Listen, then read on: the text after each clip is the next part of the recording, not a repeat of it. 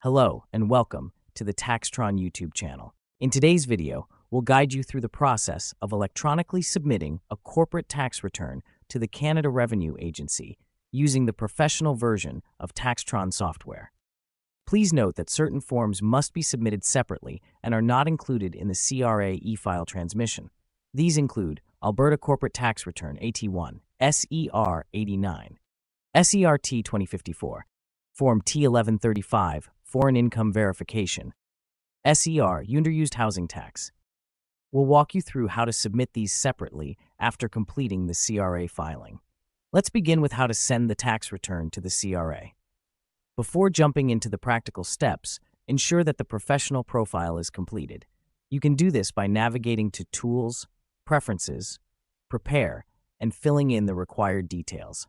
Once your setup is complete, you can proceed with preparing and submitting the tax return. Whether you're using the Mac or Windows version of the software, the process remains the same. First, you need to open the TaxTron software and load the corporate return you want to file, and then click on Transmission in the top left menu. And at the end, select the Transmit CF from the available options. This will open a diagnostic window, which shows any errors, warnings, or informational messages related to your return.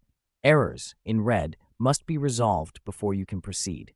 Click on each error, then use the Explore button to correct the data entry. As you can see, there is position error, so we enter CEO, and then your error has been clear. Cautions and information messages can typically be ignored unless relevant to your filing. Once all errors are cleared, close the diagnostic window. A dialog box will appear confirming that your return is ready to be transmitted. Click Yes to continue. Next, you'll see a prompt. Your tax return has been generated to send to CRA.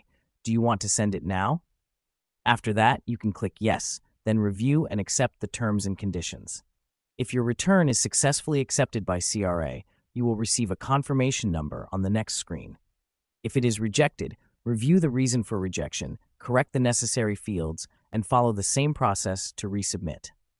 Now let's go over how to submit the Alberta Corporate Tax Return. Note, it's not mandatory to everyone to submit the return to Alberta because it's only important for Alberta corporations. Now, go to Transmission again and select AT1 net file. Just like with the CRA filing, a diagnostic check will run. Make sure to fix all red errors before continuing. Once everything is cleared, you'll receive a prompt. AT1 net file has been generated. Do you want to transmit it now? Then you can click Yes. On the next screen, tick the checkbox to confirm you've read and agreed to the declaration. Click Submit Return.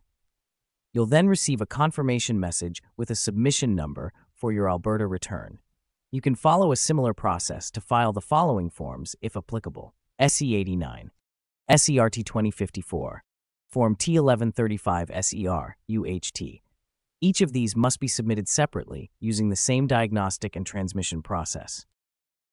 That wraps up today's tutorial. If you found this video helpful, don't forget to subscribe to our channel for more guides and tips. Thanks for watching, and we'll see you in the next video.